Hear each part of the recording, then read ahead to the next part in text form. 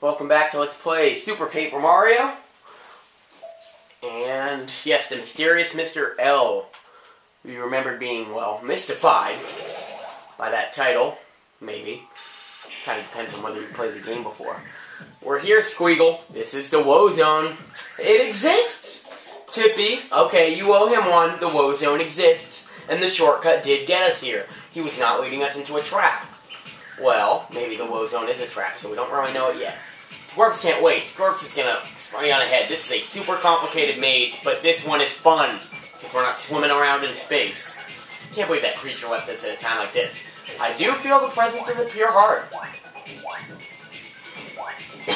So even if Squirps was leading us into a trap, at least, you know, we beat whatever boss it is and get the pure heart. So this place is just crazy cool. And now you get why I kind of get this place confused with the last one, because it is kind of high-tech, but it's high-tech in a different way. I also get the music of this place confused with the music of the Cross-Knot Fortress from Thousand Year Door. It sounds kind of alike, but kind of different. Okay, let's check out these guys. That's a Tyloid R. It's a mysterious creature that's made of many small parts. Max HP is 15, attack is 2. Can also crawl along walls and ceilings. Tyloid's vary in color and ability. The red Tyloid is known for its high HP. Yeah, that's a question block. That's a Tyloid Y, and it's known for its great speed. So this one's got higher HP. But let's kill 2 Tyloids with one attack. With one throw.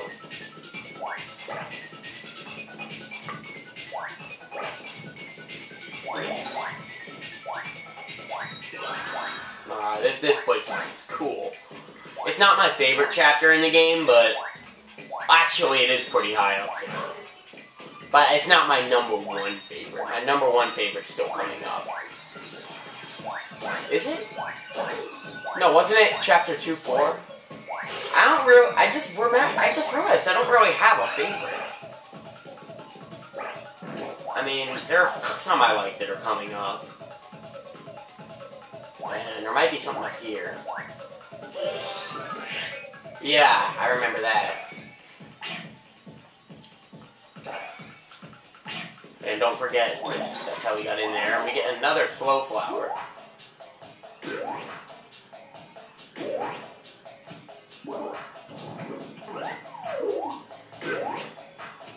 Don't forget, you can always use Fleet to stun these quick enemies.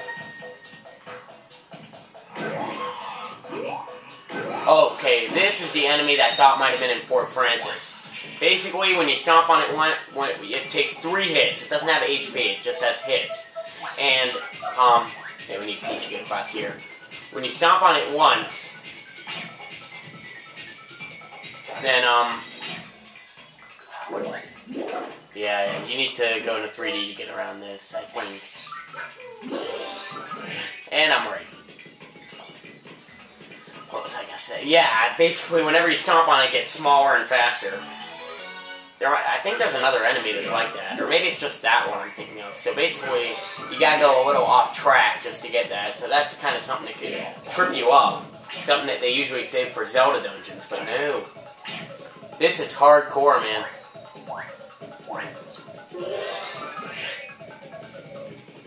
And yes, we will be going upside down, so it's Super Mario Galaxy, a few months early. This game came out in the same year as Galaxy, but just a little bit before. Since it's 2D, it really kind of reminds me of a Gravity Man from Mega Man 5. And as you can see, this big guy doesn't slow down or speed at all. I forget what these guys are called. That Bizarre Beat says, oh yeah, Pigorism. Everything about it is just odd. But each stomp makes it smaller and faster. Yes. But Pigorisms actually have they drop a lot of coins. The easiest way to beat them was with Bowser's Fire Breath. Because you can deal with the quick ones low. Well, that is if you can see them. You got no chance. And we actually don't get to be Bowser for very long, so we gotta go up these stairs here. Yeah, our HP's running kind of low because this is The game's starting to get tough. Yeah, Pigorhythms are kind of cool.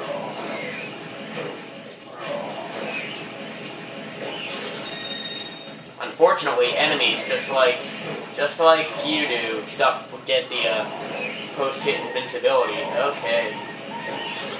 Let's we got a lot of healing items, so let's use one right now. How about, you know, we don't quite need enough for that, so how about a fried egg? You know, because we know Bowser loves fried eggs, right? Hey, I said I was going to let Bowser eat the fried egg, and it just worked out like that. So now we start to get to go upside down. You actually have to hold up to do the fire breath. And, you know, right is still right and left is still left. But you do have to hold down to open doors and up to do the fire breath and that stuff. So don't look at it upside down or else you'll be doing it the opposite way. And now is where I think this starts to get really fun. Right here. Did we use the dimension key yet? No, I mean, yeah, we did. We need Peach for a short while, just to get her over here. Well, we might want to use Peach once in a while, just to, you know, protect from those Pigorhythms and such things. Oh, that's right, you gotta hold right in order to do the invincibility thing. You gotta hold right, of course. Yeah, we can't get up there quite yet. Oh god, this is trippy.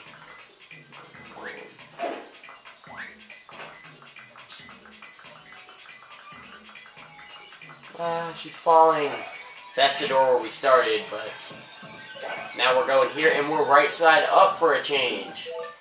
But we won't be for very long. There's a pipe behind here, and as you can see, that's a locked door behind there, so we gotta find something before we can go there.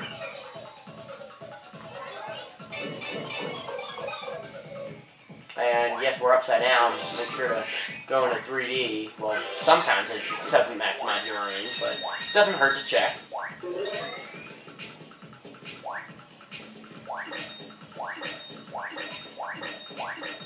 Okay, wait a minute, but what do you do now?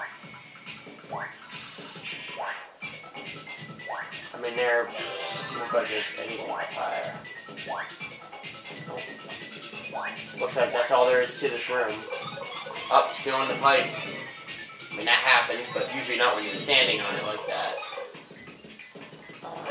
There's something up there, but, you know. So yes, there is another way in here, and that's probably how you get the key. I think that's a key, but there's probably, more than likely, there's another way out of this room. I mean, there are definitely other doors, but yeah, there's this door right here, but that one just takes you back over there. So there really isn't another way out of this room. Wait, no, there's another one over there. Wait a minute. Why don't we use Peach? Why don't we use Peach again? But wasn't this the first time? Wait a minute. Where does this go? This goes somewhere totally different, right? Yeah, okay. I really don't understand how I missed this last time, but okay, I'm here now. Oh man. We're down to 8 again? Are you kidding me? Are you kidding me?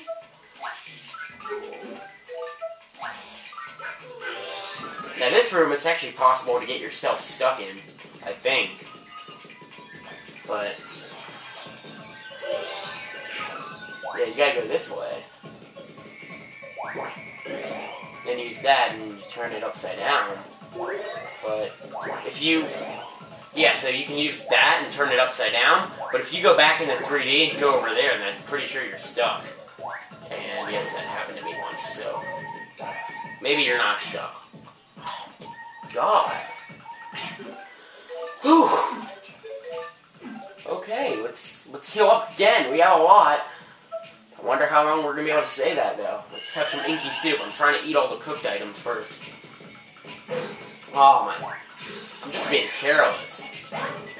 I'm being careless. That's all there is to it.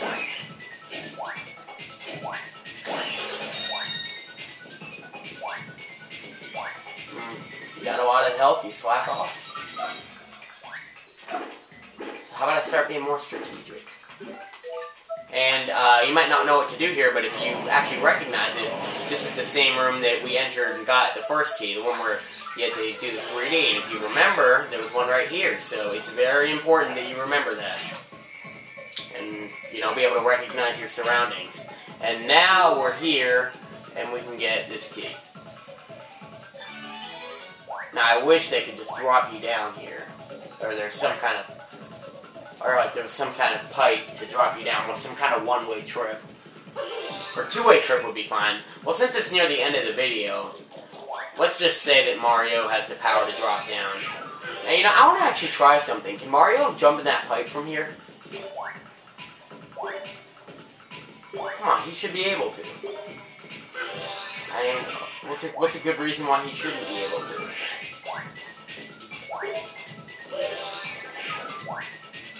Yeah, you can't actually jump. You cannot actually jump higher here. Okay, see you guys later. Bye.